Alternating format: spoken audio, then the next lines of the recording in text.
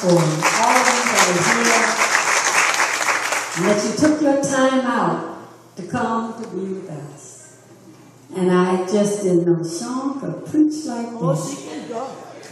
Everybody's been telling me that. And I just said, Sean? Yeah. But we thank God for you and the congregation, all of them that came up here. And I really feel all full inside, because sometimes when people do nice things for you, you don't really know how to appreciate them. And all of you don't know me, and I don't know you, but you still came. You still came. And the Bible does say if one wants to have friends, you must first show yourself friendly. And you have shown us friendship today, and we want to show you friendship. We want to come back down there and be with you. Amen. For all of our church families that's been coming every night and being a blessing in the ministry and in the service, I tell you one thing, you can't lose with the stuff we use. We use him. And sometimes we think, we say, well, I'm not coming, I don't have time, and I don't feel like it. We can't go on what we feel. The Word of God tells us to be faithful unto death. And death is on the other side of all this. He tells us to do the things that are right. Treat people right. Be nice to people. And sometimes you don't know how you make a person feel when you be nice to them. Sometimes we want to say, well, they didn't do this and they didn't. I am not responsible for what anybody else does. I'm only responsible for what I do.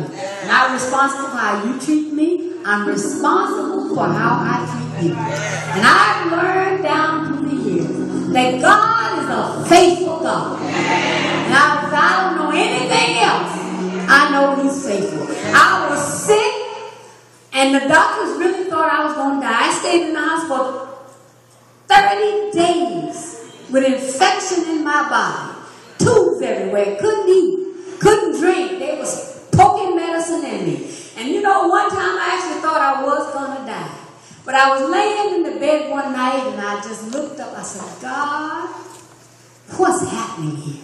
I said, my children are here. My grandchildren are here. How am I going to go through this? And the Lord spoke to me. He said, you're not going to die, but live. And I grabbed hold of faith. And I tell you that the medicines that they were giving me, they started working. The infection got out of my body. And I'm here to tell the story. And if I don't do nothing else, I'm going to serve God. I'm going to love God. I'm going to treat you right. Because I know there's a blessing at the end of the road. And I haven't gotten to the end, but He promised me that if I be faithful unto death, He'd give me a crown of life. And I'm working for the crown. I don't know what you're working for. You may be working for people, for church. I'm working for a crown. And a crown that fadeth not away. That's what I'm working for. And I just praise God for our pastor and Superintendent Johnson. He's a good old guy.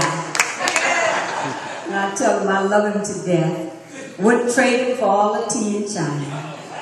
He treats me like a lady. He allows me to be myself. Sometimes I even have to pull his choke chain. You know, he gets carried away. But sometimes I have to pull his choke chain. But I'm telling you, he's a good man. He's an integral man. And I don't care what people say and how people say things. I know he's got integrity, and I stand on his integrity. I don't care what they say about him. I know the true man. And I love him to death. I wouldn't trade you for all the tea in China. That's a lot of tea. That's a lot of tea, ain't it?